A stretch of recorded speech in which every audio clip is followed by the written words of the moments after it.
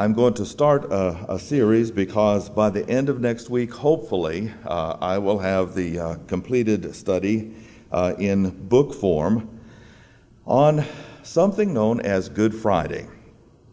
Now, before we look at Good Friday, we want to say that we have mentioned some of these things before.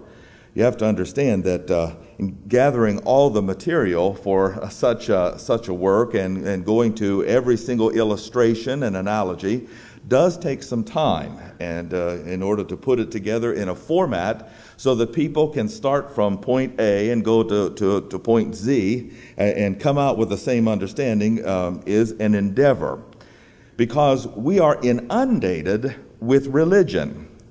In fact, I believe that most of our culture, our society around the world is driven by religion and merchandisers who cash in on religion.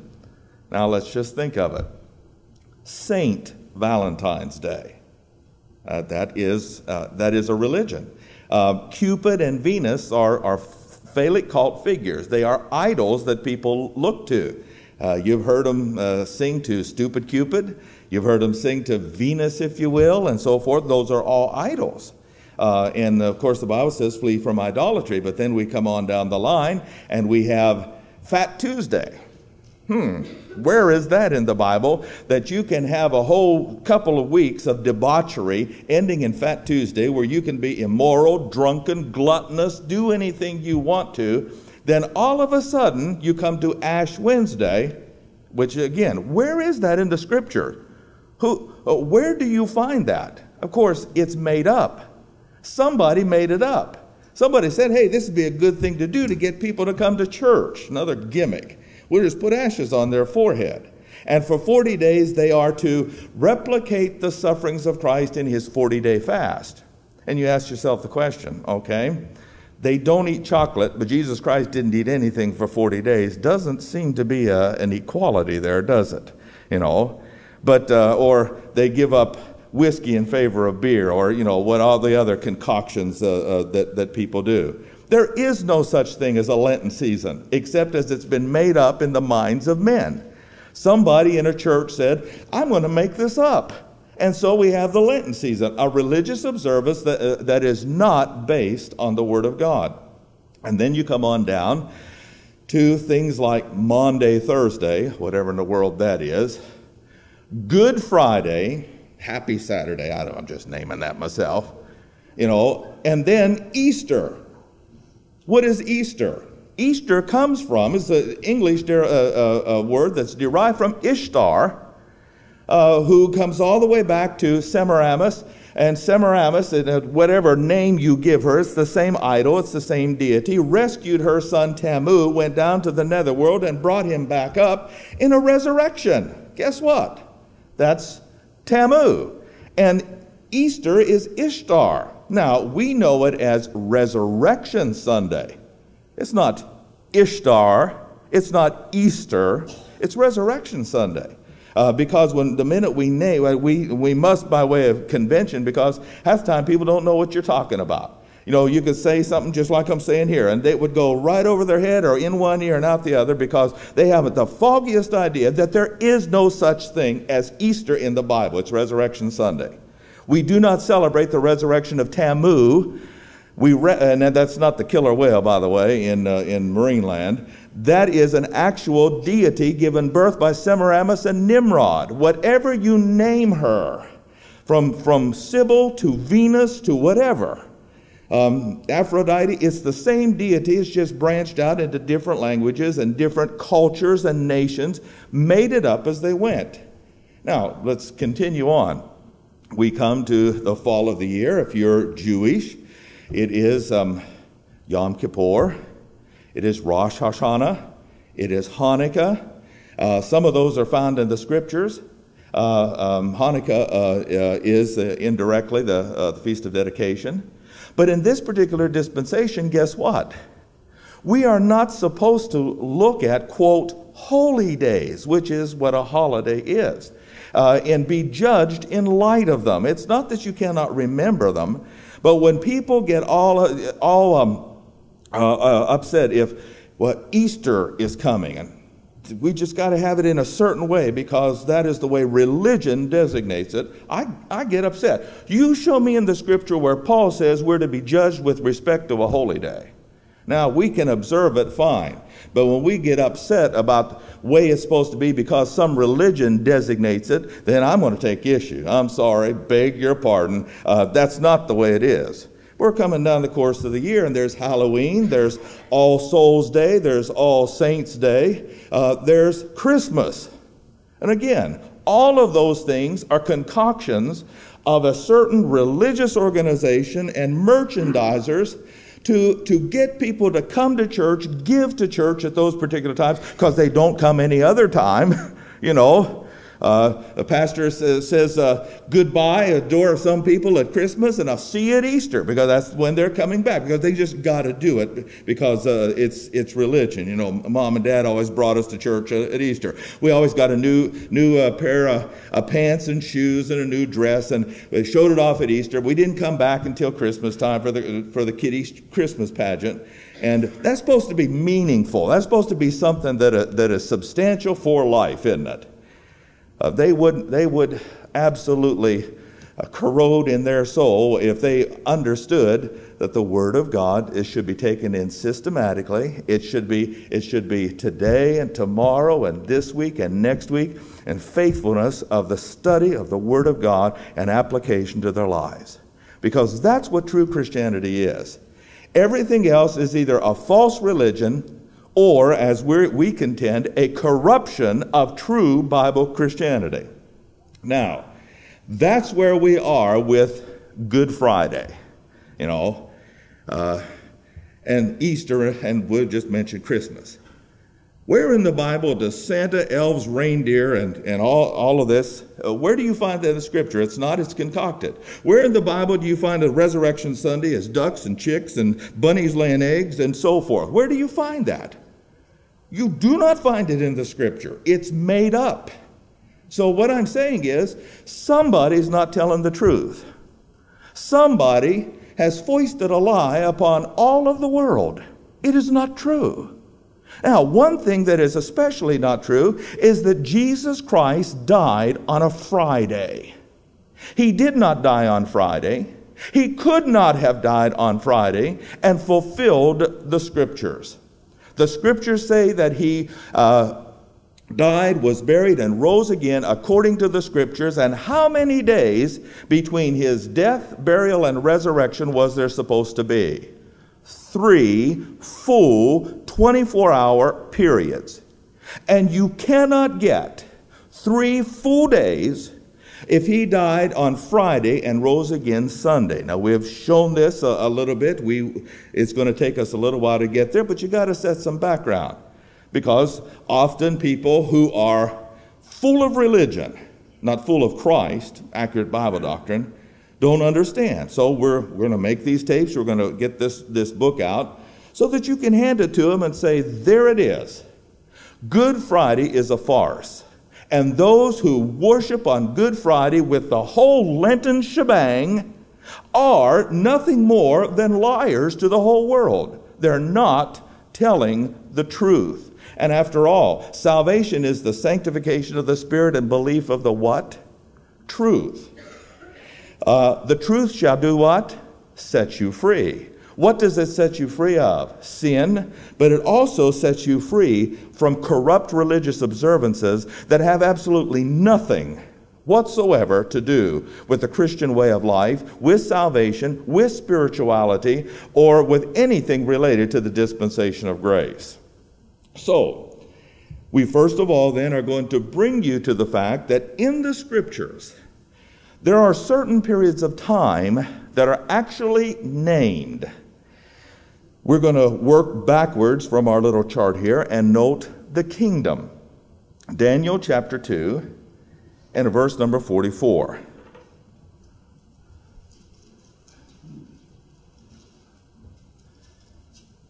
Where it says, "And in the days of these kings shall the God of heaven set up a kingdom which shall never be destroyed, and the kingdom shall not be left to other people," it's decidedly Jewish, It shall break in pieces and consume all the other Gentile kingdoms, and that kingdom, shall stand forever. So, there is coming a time on this earth when Jesus Christ is going to have a real, literal kingdom. Now, how do we know that? Come with me to Luke chapter 1. Here's Christmas for you. Verse number 31. At the birth of Christ, or more accurately, at his conception, the angel Gabriel told Mary, "You're going to conceive in your womb and bring forth a son and call his name Jesus. He'll be great and shall be called the Son of the Highest. The Lord God shall give unto him the throne of his father David. He shall reign over the house of Jacob forever, and of his kingdom there shall be no end." Now, one other thing with regard to this kingdom, you have to understand the difference between a cardinal and an ordinal dispensation. Cardinally, this kingdom lasts 1,000 years. Eternally, this kingdom lasts forever on earth, because that's where it is. There is another kingdom in the second heaven of which the body of Christ is a part of, and those thrones are those on which we sit. Now, I mention that simply because the kingdom on earth is decidedly Jewish. Gentiles are saved according to the blood of the new covenant, but they must convert to Judaism. They must believe in Israel's God and in their way of salvation and form of worship. However, we live in the dispensation of grace. Let's turn to Ephesians chapter 3.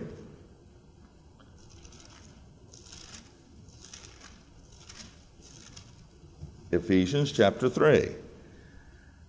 So, when we're talking about a dispensation, the Bible gives names to periods of time. This particular period of time is forever cardinally, is 1,000 years cardinally, and forever as far as eternity is concerned. Okay, the period of time in which we live today is called grace. Chapter 3, verse 1.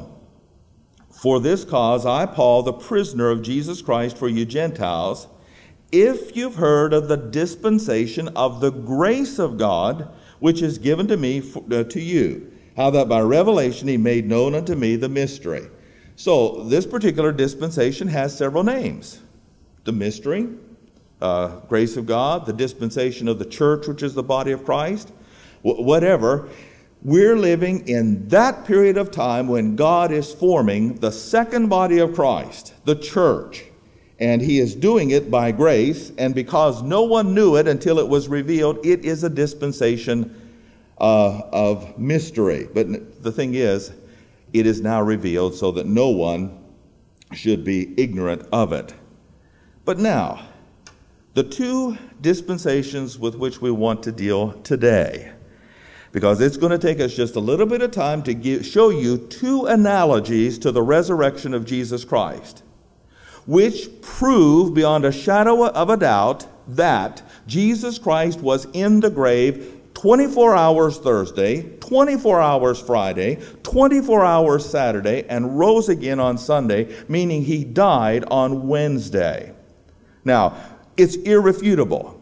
If you can come to me, and we won't be finished with this for a while, if you can come to me and show me if Jesus Christ fulfills the law accurately, then if you can show me where somehow this is mistaken, somehow God put these in here, but it's the way that other churches are worshiping, then I'll say fine. If you prove it to me, you just show me. And I guarantee you cannot do it. It's irrefutable proof that Jesus Christ died on Wednesday and not Friday, and that certain religions are lying to us.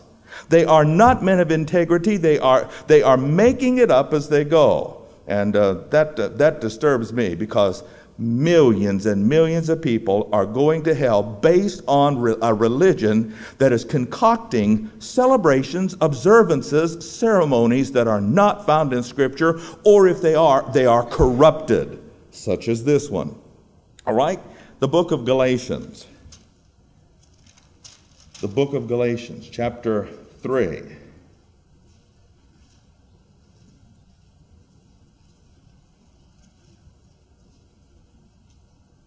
Verse number 16.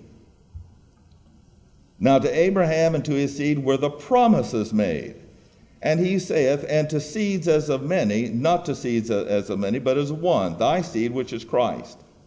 And this I say, that the covenant that was confirmed before of God in Christ, the law, and that, we'll stop right there. That's the name of this next dispensation. What is it? The law. You know, people today do not understand, as we go back to Reformed theology and covenant theology and all of its aberrant forms, that they cannot go back and live under the law. They cannot go back and duplicate most of the life of Jesus Christ today, because Jesus Christ lived, was born, and lived under the law. And therefore, they could say, we need to read Matthew, Mark, Luke, and John, because that's the life of Christ. Matthew, Mark, Luke, and John were books written about the life of Christ, who was born and raised and was lived and died and was resurrected under what dispensation? Dispensation of law. Jesus Christ did not live under the dispensation of grace. Therefore, he had to observe all of the requirements, the restrictions, the ceremonies, the feasts of Jehovah, the new moons, the Sabbath days that the law required, and he did it perfectly. He didn't have one demerit against him. So, the next dispensation here, the one that we are going to look at, that started on Thursday, April the 15th. Now, you didn't know that I could actually tell what day the dispensation of law started on, do you? I mean, not just the date, but the day of the week. And you can. And I'll show you. And I'll show you that some of the religious leaders that we have today have overlooked the Bible to their own detriment, but mainly to the detriment of the people that they teach. Because the law started on the 15th of April. Now, actually, the month is Abib, which goes between our March and April, because the Jewish months were only 30 days long. But still, generally speaking, that's why we say Easter is early this year. Easter is late this year. Why? Because they're trying to jostle this thing with a 30-day Jewish year. All right? So the next dispensation is law. We're going to look at that, when it started, and we're going to get a fantastic illustration about three days and 3 nights when Israel was extricated, liberated from Egypt. But note, the covenant that was confirmed before of God in Christ, verse 17, the law, which was 430 years after. Now that is a reference to promise. The two dispensations where we have the Bible not only naming them, but giving how long they were, are kingdom and promise. The 4 that are named are kingdom, grace, law, and promise. Kingdom is said to be 1,000 years long cardinally. Promise is said to be 430 years long. Guess what? I'll take you to the date of when promise started, and I will give you the date and the day of when promise ended. It ended on April the 14th, a Wednesday, the day before that law started.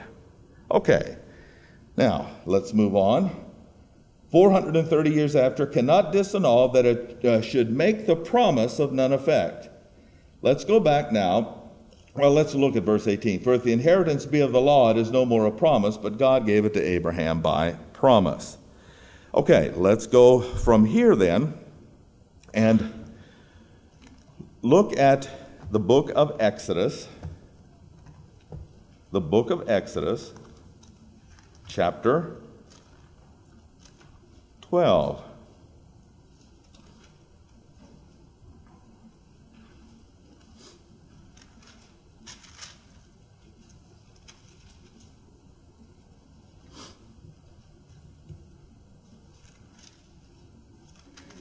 The book of Exodus, chapter 12. By the way, we're going to, when I say these two, we're going to deal with law and promise. We're going to get another illustration out of the dispensation of promise that shows us that if typology is correct, and it is, Jesus Christ died and was in the grave 3 full days. Chapter 12, verse 1. This month shall be to you the beginning of months. It shall be the first month of the year to you. Holding your place here, come to chapter 13 and verse 4. Here is the name of the month. This day came ye out in the month Abib. Now, you might notice that sometimes today that any Jewish calendar will have the word Nisan there. It has only one S rather than as the car. It's not a Nissan car or named after its invention at that time or what have you. But that's called a post-exilic name. Abib was its pre-exilic name. That's what they called it originally, and this is what God called it. Abib was the month. All right, this was the first month of the year, according to chapter 12, verse 2. Now, speaking to the congregation of Israel, in the 10th day of this month, they'll take, this is in verse 3 of chapter 12, according to a lamb. And then they're going to verse 16, keep it up until the 14th day of the same month, and the whole assembly of the congregation of Israel shall kill it in the evening. Now, what is this? This is the Lord's Passover. If you'll come with me to verse number 27. You'll say, it is the sacrifice of the Lord's Passover, who passed over the houses of the children of Israel in Egypt. Okay. Now, on the very next day of Passover, if that is the 14th, they were to kill it on the 14th. The very next day, they came out of Egypt, and they were to mark that down. Note in verse number 40. Now, the sojourning of the children of Israel who dwelt in Egypt was 430 years. That is a reference to the length of the dispensation of promise. Now, if they're coming out at that time, 430 years later, and they're coming out on the 15th day of the month, Abib, the 15th day of the month started the dispensation of law. The 14th day of that month ended the dispensation of promise. That's what he's saying here. Note, verse 41. It came to pass at the end of the 430 years, even the selfsame day it came to pass, that all the hosts of the Lord went out from the land of Egypt. So, Passover was the 14th of Abib, and they left Egypt on the 15th of Abib. Turn with me to Numbers chapter 28. Numbers chapter 28.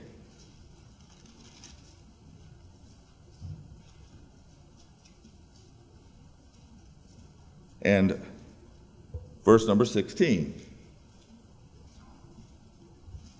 And that is exactly what is corroborated several times in Scripture. In the 14th day of the month is the Passover of the Lord, verse 17. And in the 15th day of this month is the feast. It's called the Feast of Unleavened Bread. Unleavened bread shall be eaten. All right? So once again, it says, Passover, 14th. Unleavened bread, 15th. Kill the Passover, 14th. Come out of Egypt, the 15th. Note Numbers chapter 33, just a couple chapters. Chapus over.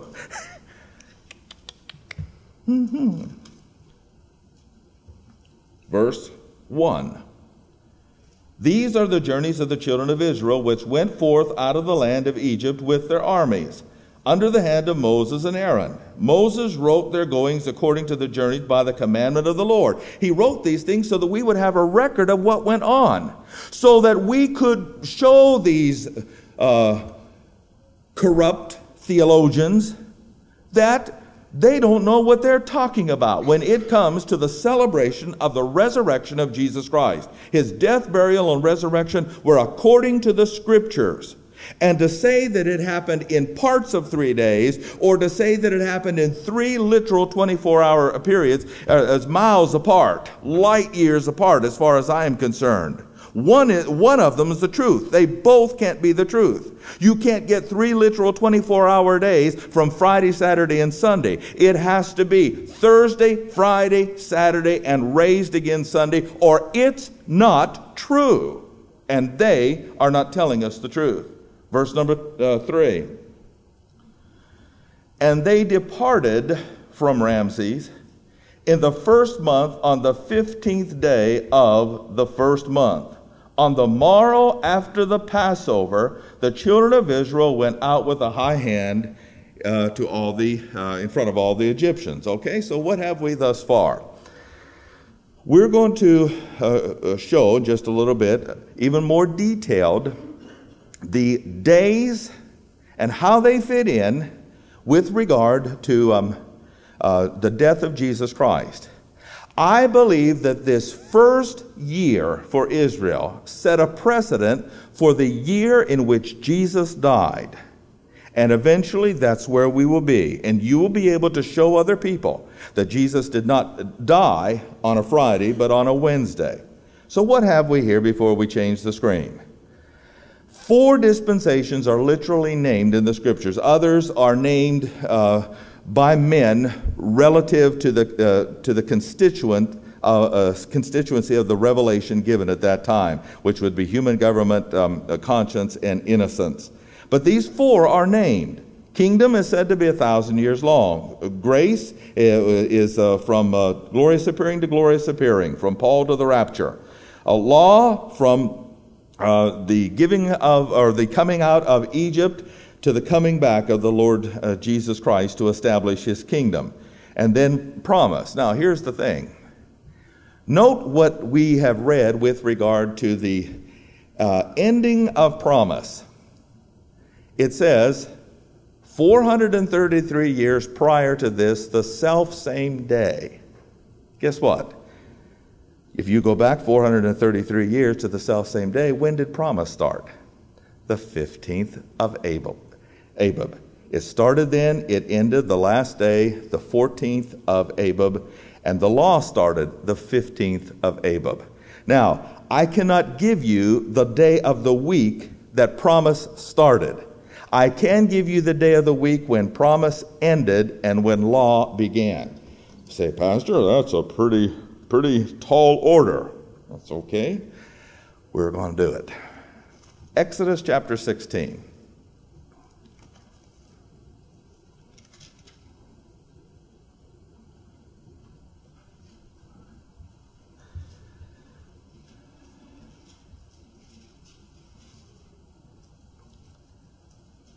Now, God is going to show us beyond a shadow of a doubt when it was, what day of the week it was that the Passover was killed, what day of the week it was when the children of Israel left Egypt. You cannot get it any other way but the way that I'm going to give it to you. All righty? Unless, of course, you twist and distort like the other three theologians do. I'll tell you, this is a rough day. It's, you know what makes it rough is because everybody said, we have all been raised. Good Friday. Oh, but Good Friday and Easter are coming up. We've all been raised with that. And then some guy from the hills of Pennsylvania comes walking out and says, Repent, for there's no such thing as Good Friday. Gong, gong, gong. All of these people cannot be wrong. Yes, all of them are wrong, and I'll prove it to you. They are wrong. Religion is wrong. True Christianity is not a religion, but a relationship with Jesus Christ through faith and a walk with Him through accurate Bible teaching. Do those who celebrate Good Friday walk in the light? They do not. Because the light says it was not Friday. Now, let me shed a little light on my statement. Verse 1 in chapter 16.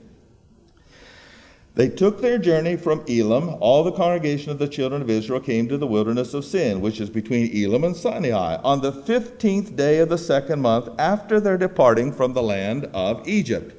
How long had they been gone from Egypt? 1 month. This is the second month after they left. How do we know that it is 1 month? Because they left on the 15th of the first month, and they arrived in the wilderness here at the second month. On what day? They left on the 15th, and they arrived here on the 15th. Now, what is significant about this day? This day is a Sabbath day, as I'm going to show you, and it's going to set the precedent for us. The text which will prove beyond a doubt when these days occurred. All right? Let's move on. You're going to have to get a little quail and manna before you get, this is not Dan quail, by the way, but you're going to have to get a little quail and manna before we move on here. Because I got to tell you why we know what we know, and we're just about out of time for this hour. The whole congregation of the children of Israel murmured against Moses and Aaron in the wilderness. They said, "Would to God we had died by the hand of the Lord in the land of Egypt, when we had flesh pots and bread and ate them to the full. You brought us forth to the wilderness to kill us, the whole assembly, with hunger." How can you imagine? They would rather live under slavery where their taskmasters fed them a little bit just to keep them alive for one reason. Why did Egypt want Israel alive? To work for them, do their bidding. That's not exactly the highest calling in life. But they would rather go back there because they thought, well, we're a little hungry and God hasn't provided. The Lord said to Moses, "I will rain bread from heaven for you, and the people shall go out and gather a certain rate every day, that I might prove them, whether they will walk in my law or not. And it shall come to pass on the 6th day that they shall prepare that which they bring in, and it shall be twice as much as they gather daily." Now please keep in mind what's going to happen here. God is going to begin a program of feeding Israel. Meat at night, manna in the morning. He is going to start that program as soon as the 15th day has ended. And you'll remember, we'll see this next hour, Israel's days started at 6 p.m. and went to 6 p.m. They do not start at midnight like our days do. They start at 6 p.m. We'll see that next hour. So Moses said to all the children of Israel, just stay with me here, we're just about done. At evening. Why did it have to be at evening? Because the 15th was a Saturday or a Sabbath day. And God is about to establish the Sabbath. And there was to be no gathering of food on the Sabbath. So he waited till 6 o'clock in the evening, and he said, "At evening you'll know that the Lord hath brought you forth from the land of Egypt. And in the morning then ye shall see the glory of the Lord. He's heard your murmurings." All right? Let's move on down quickly. "Saying to the congregation of the children of Israel, come near before the Lord, for he has heard your murmurings. It'll come to pass, as Aaron spake to the whole congregation, they looked toward the wilderness, and behold, the glory of the Lord appeared in the cloud."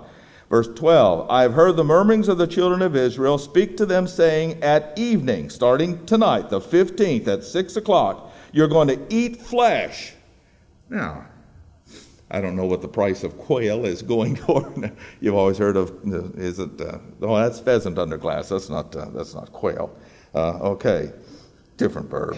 Who cares? "It shall come to pass that even the quails came up and covered the camp, And in the morning the dew lay round about the host.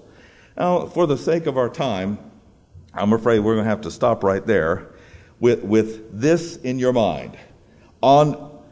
It's actually the beginning of the 16th day. The Sabbath day ended at evening. Consistent with the pattern of not gathering food, God said you're going to have to wait till 6 o'clock. You're going to have to be hungry until 6 o'clock. I'm going to make you really want that quail by 6 o'clock. And so at 6 o'clock, God sent them quail. They slept all night, and in the morning, they awakened, and they got manna. Now, this is I'm going to show you from these how it sets the precedent of the next week, and how we know this was a Sabbath day, and how we know the accuracy of our chart. But because I see my time is up, we better quit now.